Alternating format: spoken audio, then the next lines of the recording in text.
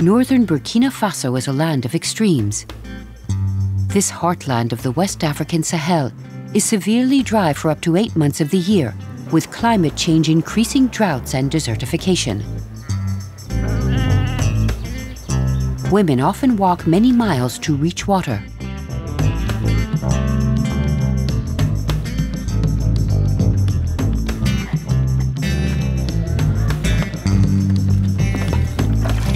They carefully manage each single drop.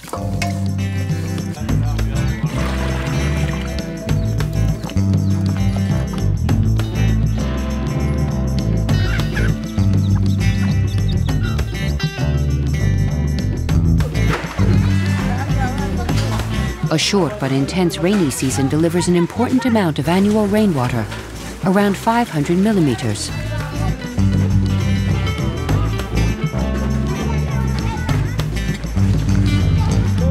The resulting floods wash away the fragile topsoil, further degrading a land already under strain from overgrazing and deforestation.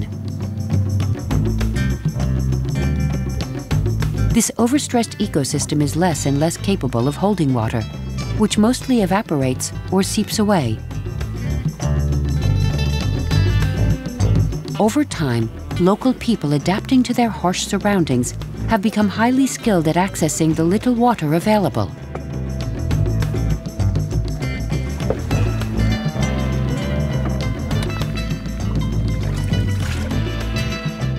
Dawno min basirade sa ƴande muuyi ƴande wari ni taw pete de muuyi hantani min ngara min bas ɓulle ɗi kam minen mbowi gollude e juuɗe amin min gollirto jeeɗa ko hannde fof ndiyam majjina ɓuyto sanne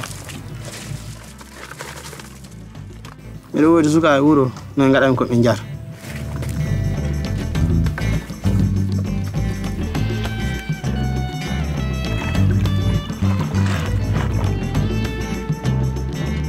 The harsh climate and limited resources for efficient water management keep a fast-growing population trapped in poverty.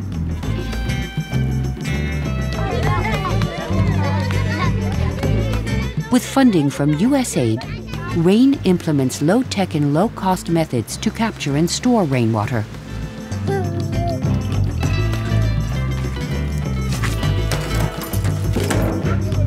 This brings clean water to people and the animals on which they depend and improves their diet by allowing them to grow more crops.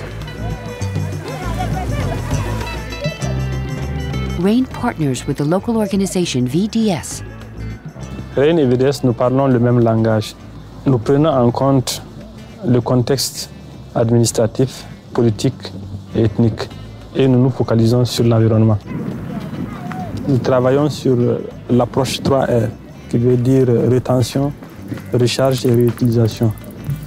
Avec le fonds de Dutch Alliance, nous avons construit donc, plusieurs barrages de sable à partir de 2011. À partir de 2011, donc, dans le lit de cours d'eau qui sèche à partir de la saison de pluie.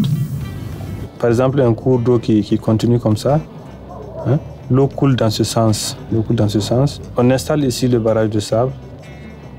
Hein? Donc l'eau vient avec le sable qui est stocké donc, à ce niveau-là. On a creusé une tranchée d'environ 3 à 4 mètres jusqu'à ce qu'on ait atteint une roche imperméable. Lorsque vous regardez, vous voyez à gauche c'est plus bas et à ce niveau la terre est plus élevée. En fait, le sable est plus élevé. Donc le principe c'est quoi? C'est de faire cet ouvrage-là qui va en fait bloquer le sable côté amont. L'eau vient comme ça, le sable est bloqué. Et c'est ce sable-là en fait qui va piéger l'eau, qui va permettre à l'eau de s'infiltrer donc au niveau donc, de la nappe phréatique. Ce qui permet à la fin d'avoir une large zone où la nappe est rechargée. Et généralement, cette action-là peut faire plusieurs centaines de mètres donc en amont.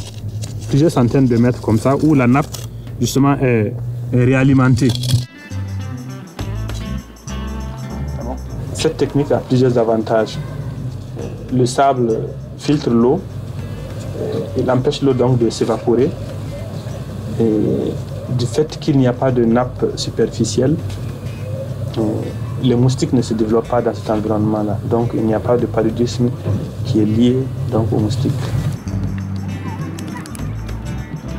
les populations font des puits donc, autour donc, de cet ouvrage-là, le long de ce cours d'eau-là. Et ça permet donc aux gens vraiment d'avoir plus d'eau que d'habitude.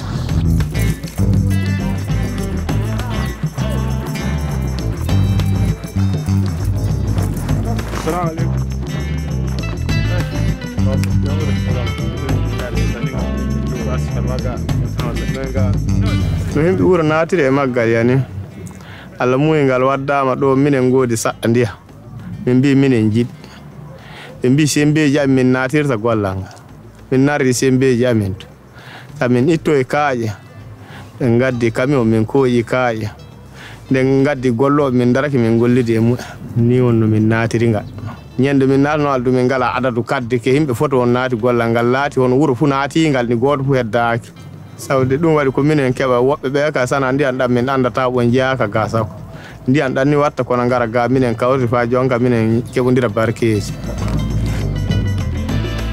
sawde rawani no ndiyam ndungu toɓi sanne ka hikka o ndiyam ndungu ɗam toɓade hikka ɓulli amin ɗi ɓuri ndiyam ɗum ka min paawi barke on ka e nawara si goonga ɗum ni filano woodi ɗulle na minen miili na woodi na anni a heɓeede.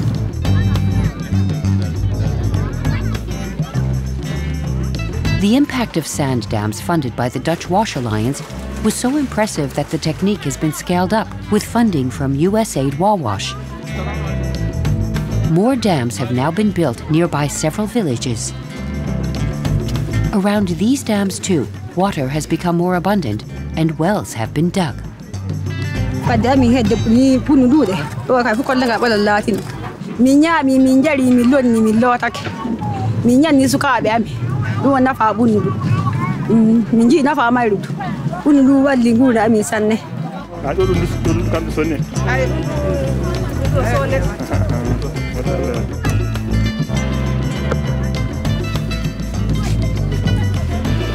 Avec Rain, une des techniques 3R que nous appliquons, c'est la construction des impluvions.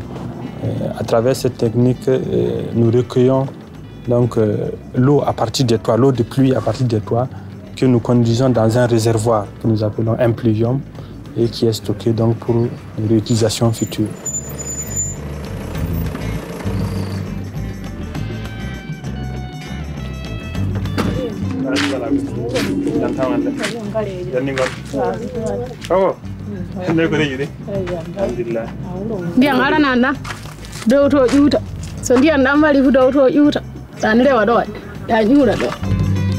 Just before the first rain of the year arrives, the lid has to be opened. The first rain, or as we call it, the first flush, takes away the dirt that has accumulated on the rooftop during the dry season and leaves the pipe through the opening instead of entering the tank.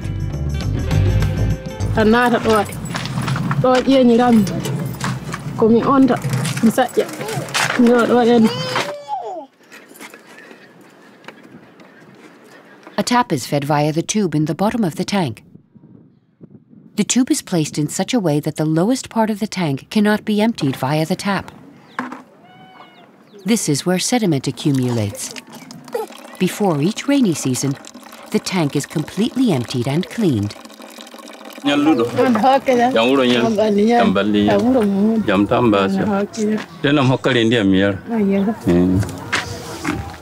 WHO, UNICEF and the Joint Monitoring Programme recognize rainwater as an improved source of drinking water.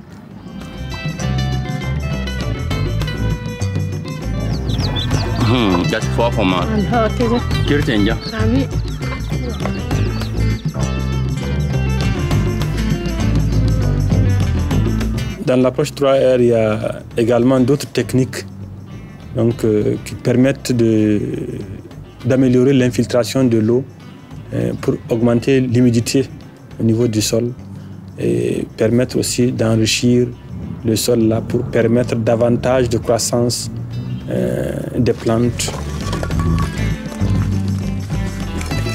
Le plus utilisé est la bande de contour ou le barrage de filtrage. Ces pierres que vous voyez ici alignées sont soigneusement placées le long des courbes de niveau sur des terres agricoles. Mais néanmoins, l'eau sera ralentie et va prendre un peu du temps au niveau de la digue, ce qui permettra à cette même eau de s'infiltrer à l'intérieur de la nappe phréatique. Et là, nous avons un réservoir d'eau. Et en même temps, elle permet de lutter contre l'érosion, puisque ce que vous voyez là, le sable va venir à un moment donné, ne pourra pas passer nucléisé. Wherever it rains, it is possible to harvest water. The catchment approach empowers people to make the most of the water available to them, no matter how little that may be.